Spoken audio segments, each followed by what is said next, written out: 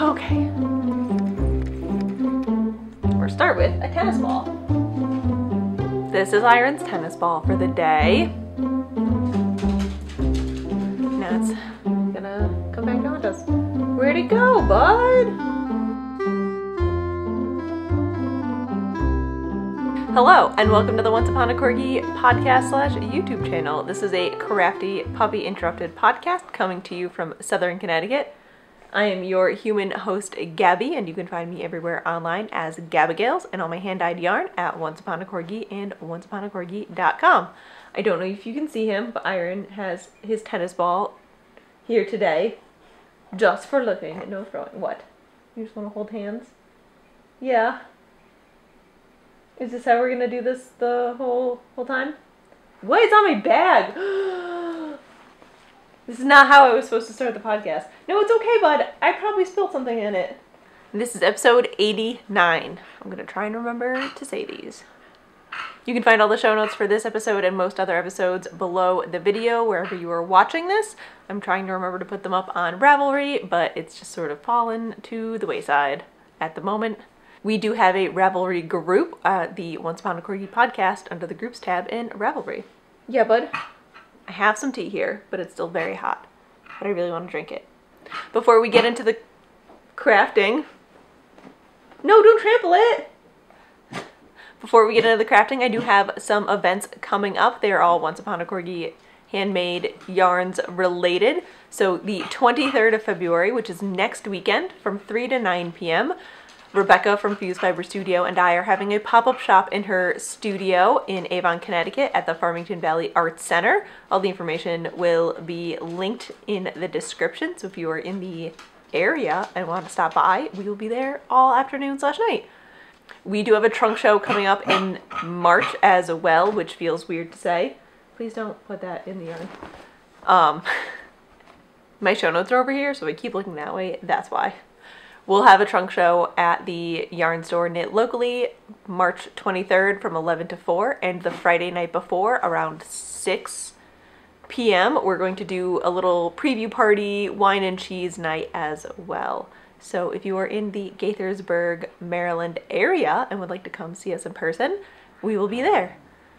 Once we get into March, I will start announcing the April shows, which are, we have a trunk show and we have Connecticut Sheep and Wool, so keep an eye out. I believe that is it for administration stuff. Nothing going on podcast-wise. We're still trying to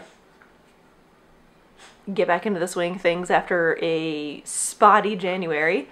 So let's get into the crafting bit. Start off with what am I wearing? I am wearing the Ayleska Pullover by Catilyn Hunter in my hand-dyed yarns, Once Upon a Corgi, in Tomorrow I Shall Be Featherless. The feather and second part is insufferably damp. The background for the crosses is Ghoul Hunter Woodlands Wear, and then I use Nightmares +10 for the body. You're very cute, but you are very loud. You are! You're rolling around like a crazy person. Like a crazy person. Whew, pups.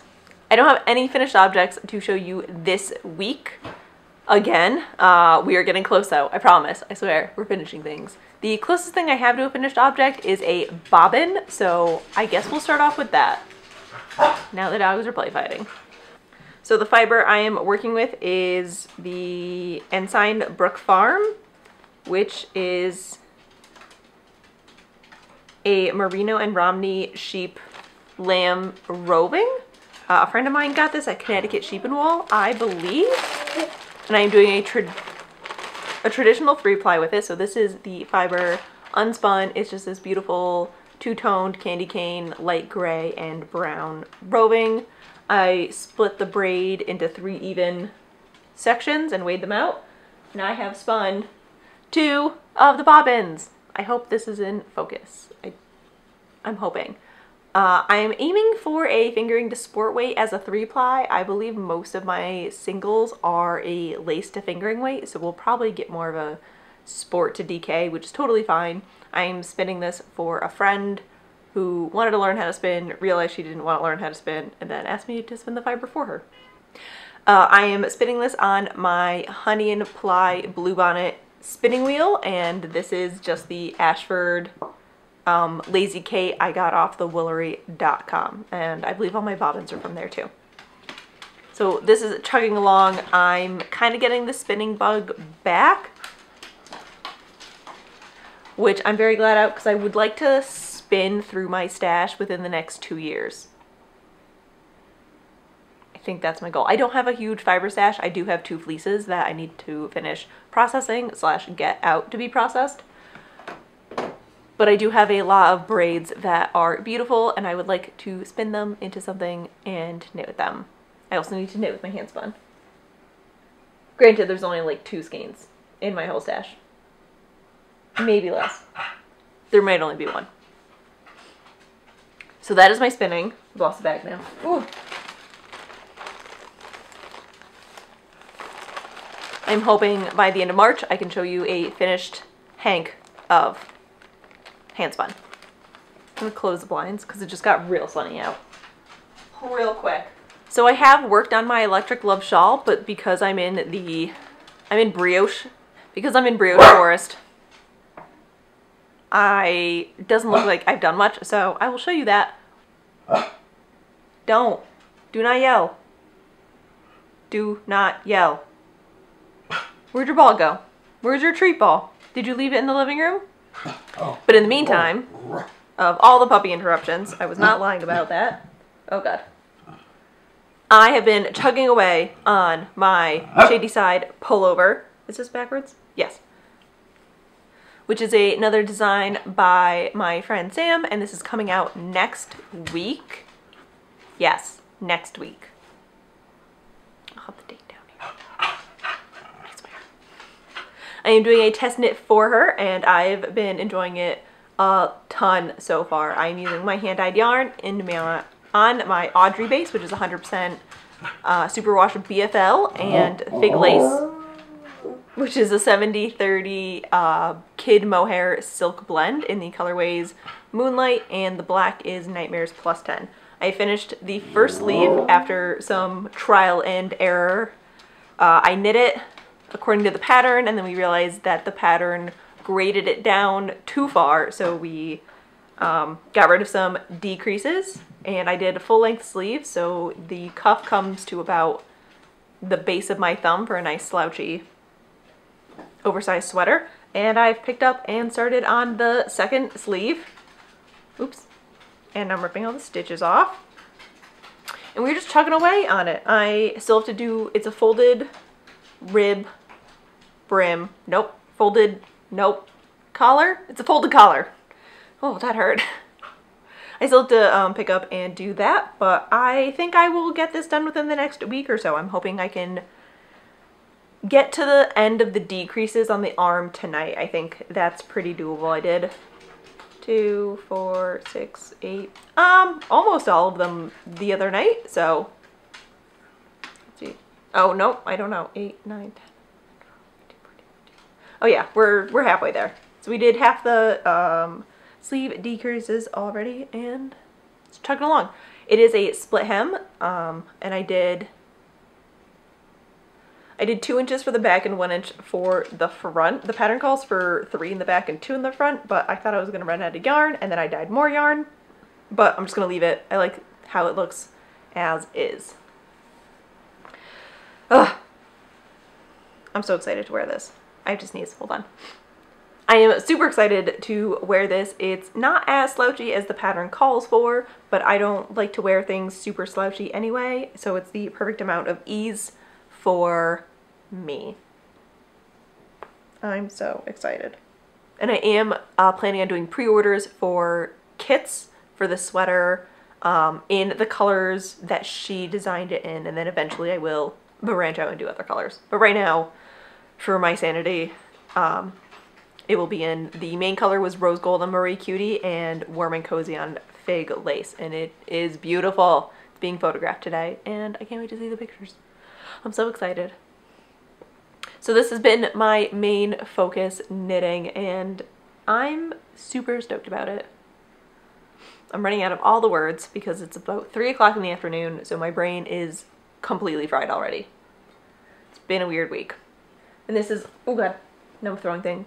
I am doing the helical knitting I don't know if it's picking it up on camera, but I had to dye another skein and it came out quite different from the first batch. The first batch was a test knit, so I wrote over what that recipe was as I was tweaking the recipe, so I got close to it, but I don't think I did like the right amount of things. So they are not crazy different, but pretty different. So I started doing the helical knitting in the sleeves to incorporate the new skein, which has proved to be cumbersome with the mohair and small amounts of stitches, but if it's gonna look good and if it's gonna make me happy, I'm gonna do it. I'd rather sit here and finagle 3 balls of yarn than not like the way the sweater turned out because there was a drawing change of dye lots. And that's why you try and buy all the yarn at the same time and why you alternate skeins. It is happily living in my Matteroo bag with the bees. I love this bag so much. I just can't wait to put more projects in it. I already have some sweater quantities in mind for my next sweater cast on. I do have one sweater that's already on the needles that I tried to show you during the I'm Sick podcast that I never released before I can cast on my other sweater, which I'm not going to say until I do the swatch for. Otherwise, if I say what it is, I'll probably won't cast it on. So I have cast on this is not a good picture of it, the Ishel by Catherine Clark. It was on, oh, it's right there. Hold on. I'll get it. I have cast on the Ishel Pullover by Catherine Clark from Pom Pom Autumn 2018. I believe this was released, I think it was right before Rhinebeck. I'm knitting this on my hand-dyed yarn on my Isaac base, which is 100% superwash Polworth in the Dark and Gloomy colorway as the base and Nightmares plus 10 as the contrast color. So instead of navy blue, we have Dark and Gloomy, and instead of the gold, we have Nightmares plus 10. And I have cast it on. I've joined it in the round. I did the short rows. And here we go. So this is the front of the sweater. No, back of the sweater. And there's our color work so far. It is teeny tiny. Does not look like much at the moment. I do, however, have this super cute. I don't know if you'll be able to see it. I'm going to try and focus it, but usually this never works. I'm going to get up and look at the camera because I can't see what the camera sees. This little Corgi polymer clay stitch keeper I got at New England Fiber Festival. I believe the name of the booth was Critter Creates or Creature Creates.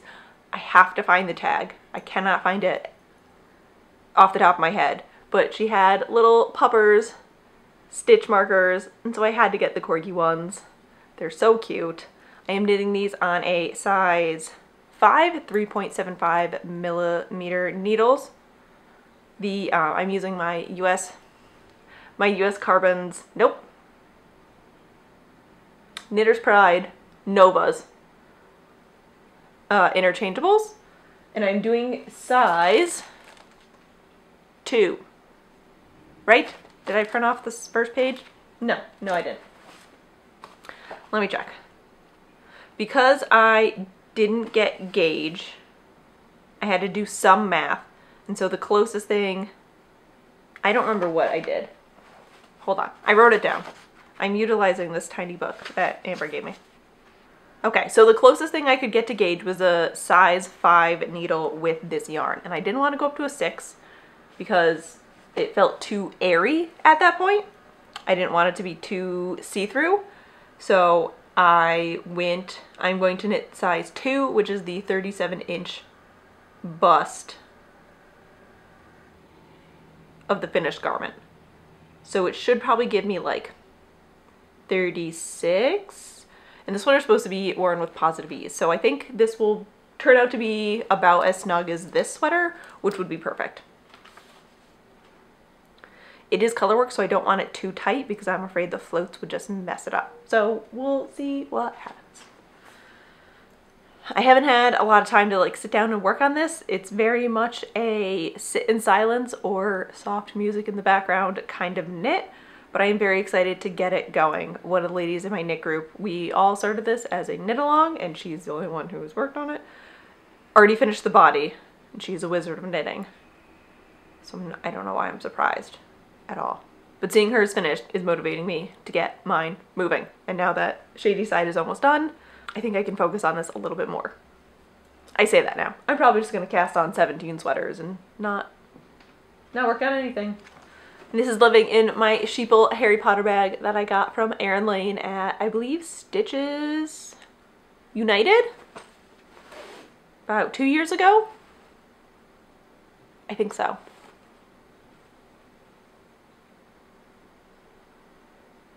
Did I get this at Stitches Midwest? I don't remember. I got it at Stitches. Huh. And that's all I've been working on. That's it. Not a lot. I'm trying to finish all the projects I have on the needles that I've been on for longer than a year, and kind of cleanse my knitting palette while I get ready for 2019. But we did get some goodies in the mail. Did I start this? Yeah.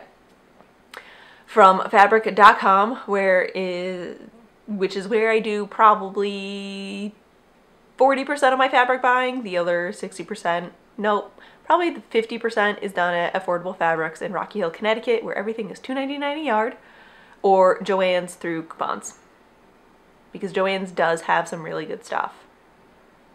But Affordable Fabrics also has some really hidden gems.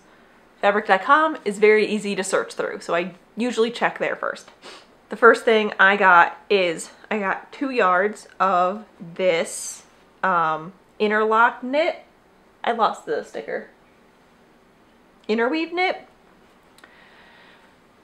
It's a double brushed, so it's super soft knit fabric with, surprise, surprise, floral on black. It's so soft, and it's got, my cocoa dress has this like, not crinkled.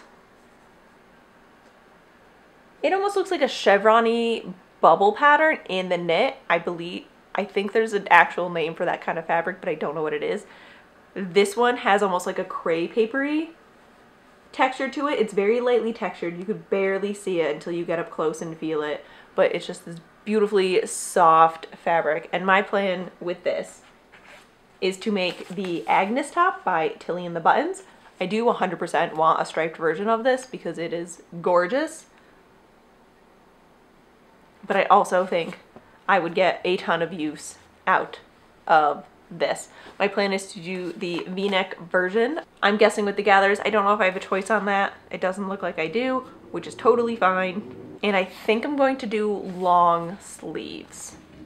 I don't wear a ton of long sleeves. There's a motorcycle. I figure if I do the long sleeves and I don't really like them, I can always make them shorter. So that is the plan. I am super excited to get into this. I have not washed my fabric yet.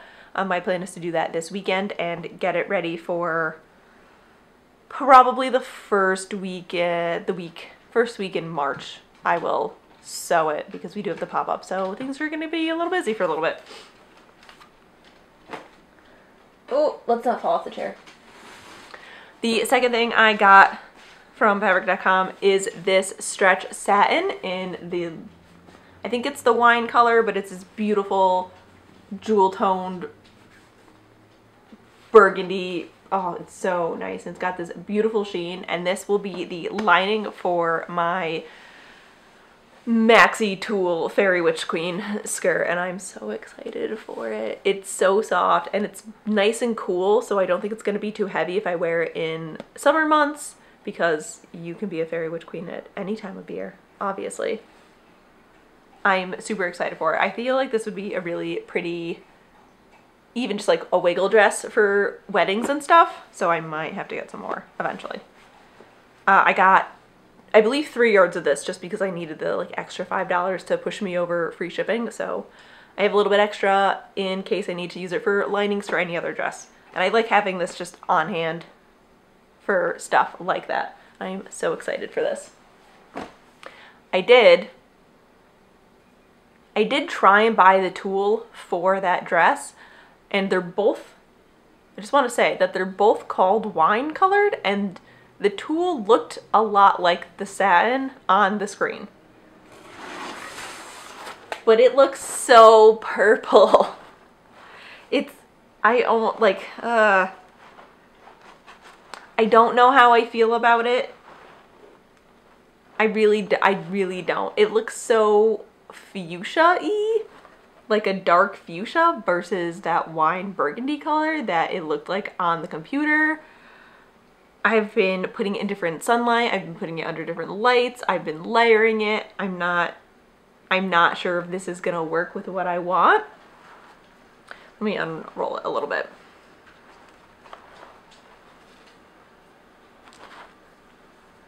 So I don't know if you can tell what color it is. I don't know what the screen looks like, but it's not exactly what I was looking for. So my plan for this skirt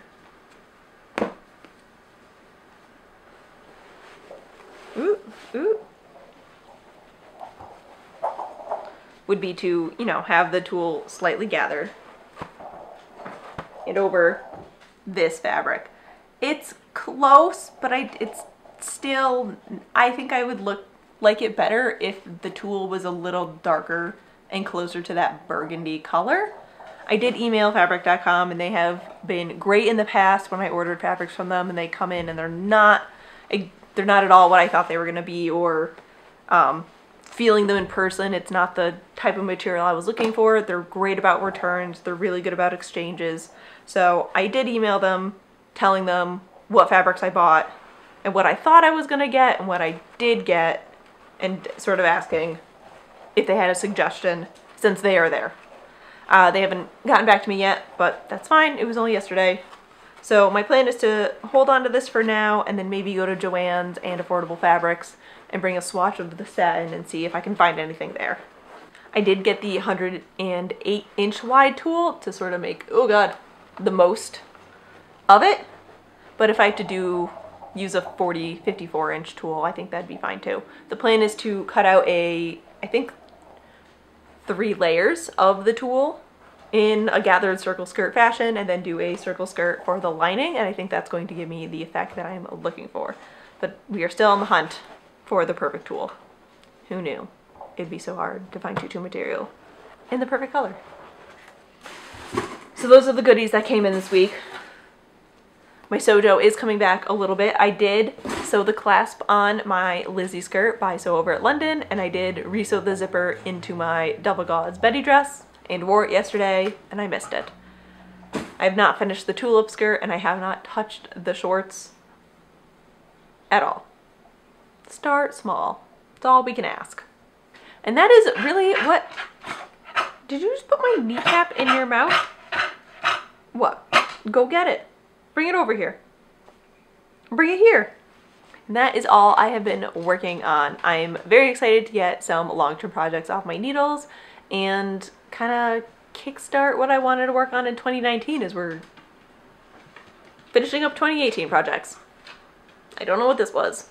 So the rest of this will be shop update news and beyond crafting things. So if you're not here for either of those, thank you so much for watching. And if you are, let us continue. Sign up for a newsletter on the website, onceuponacorgi.com, which our update news this week is we did a facelift for the website. We redid the homepage, we shuffled around all the other pages, kind of revamped everything, updated the photos, and I am very excited to say that it has been live for a week now, and I think we got all the bugs out. I think we figured it out. We won't be having a yarn shop update this week. We will be putting up the pre-orders for the Shady Side Pullover sweater kit. I will have, I'm going to be doing them only on the Marie Cutie and Fig Lace base, and as of right now, just in the rose gold and warm and cozy colorways, but I will be doing the pre-orders by sizes, so you'll just select the size that you would knit, and that will determine the amount of skeins. I believe it's 3 skeins for almost all of the sizes, and then the last 4 sizes require 4 skeins of the main color. I will double check, and I'll put it all in the description, as well as a link to the Ravelry page when that is up. Other than that, we are getting ready for the pop-up shop with Rebecca from Fuse Fiber Studio. We have a ton of fingering weight yarn coming. We're going to be bringing almost a little bit of every base. We're gonna bring a bunch of tweeds, and we are coning up a ton of DK weight for sweater quantities, or I forgot the name of the hat pattern. She's knitting a hat pattern. What, can you please stop trying to put a tennis ball in my fabric? She will have a colorwork hat pattern there as well. So we're going to do a ton of DK weight colors. I should have ended on DK weight. Yep, should have done that. And I am super excited for that. It was a ton of fun last year, and we had a blast getting to sit and knit with people. We had snacks, we had wine, we had sparkling water. We had so much yarn. So this year we were hoping for more yarn, more snacks, and more good sitting and knitting and chatting with people. So if you're in the area, please do stop by. I have a blog post on the website with the address for the Farmington Arts Valley Center, and I'm going to try and remember to put up restaurants in the area in case you are driving from a distance and would like to stop for dinner, or just want to explore Avon. It's a nice part of the state, I will say so. So I'm excited for that, and then we're done with February basically. That's pretty much it. And then March is going to be a busy month. I'm very excited for it. We've got a couple wedding things that we have to do. We have to have the bridal party, so everyone in the bridal party can meet each other, because not everyone knows each other. There's just so many people, so many coordinating things. Ugh. And next month, the sign-ups for the First Skein Yarn Club, which is a 3-month yarn club inspired by the Black Mage series by Rachel E. Carter, will be going up next month. But I will remind you closer to that date. I just remembered, and I got really excited for it. So that is it for Shop Update News. Again, if you would like weekly updates on this outside of the podcast or Instagram, you can sign up for the newsletter. If you scroll all the way down to the bottom of the homepage, there will be a sign-up form for you. Or if you follow us on Instagram, I try and post daily, if not every other day, about yarn pairings, what's going up into the shop, and other fun things happening with Once Upon a Corgi. This is now the Beyond Crafting section, so it's sort of what we've been up to the past week or so. And if you were not here for that, thank you so much for watching. And if you are, we're almost at the end, guys. I promise. It has not been a very exciting week. It's been a lot of work finagling and planning and figuring things out. It's been a weird week because we had a snowstorm on Tuesday and Jake was off for part of it, so my whole work schedule kind of got pushed around in a weird way, trying to prepare for the snowstorm, and then also wasn't expecting Jake to be home because I didn't have his schedule in front of me, so his days off were, surprise, I'm home, I need to eat, and you have yarn everywhere. So that's been this week. Trying to get back on a schedule. I had made 2019 goals. I don't know what that was. Oh, it was my accountant's business card. Okay. So I thought I made a list of 9 goals in 2019. It turns out I didn't. It was literally just stuff. I think I just started a to-do list on the front page. I do have 2 goals for 2019, and one of them is to wake up before 7 a.m. every day, which I have not done except for 3 times this year, and to try and pay off 2 student loans. I think we're going to back that off to 1 student loan. But if I can do 1, I'd be really happy. If I could do 2, I would be ecstatic and very impressed. The rest of this is really like go through the prize bin for the podcast, make pants, organize your desk. So I don't think I did not do this right. Although, that could be a really easy 9 in 2019 kind of thing. Right, bud? So our goals this week, because we did not make any 2019 goals besides making things apparently, is to fix our sleeping schedule. These are my intentions. I'm purloining this from Forever 35. I used to keep my phone charging on my sewing desk because my sewing desk is over here and I sleep way over there, so I can't stay up all night watching Instagram stories or browsing Pinterest or doing useless time-wasting things on my phone when I should be trying to fall asleep. And then when I wake up, I just immediately lay in bed and browse Pinterest or Instagram or Twitter, and I don't actually get out of bed for like an hour.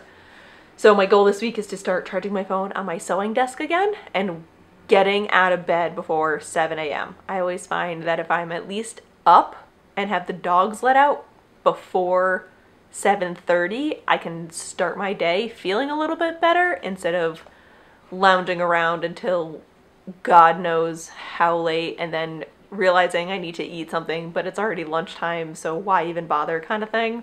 So that is my goal for this week. No, we'll see how well I do next week. There we go. My other goal is to finish the Shady side pullover and get ready for the pop-up. Having my whole year planned out has really helped my stress levels, but at the same time, I now feel like I need to constantly be getting ready for the next thing. So I think I need to write down a schedule on top of those schedules to figure this out. Is this making any sense? No. I'm just rambling at the camera now. I'm just rambling, couple up. All to say, we haven't done much.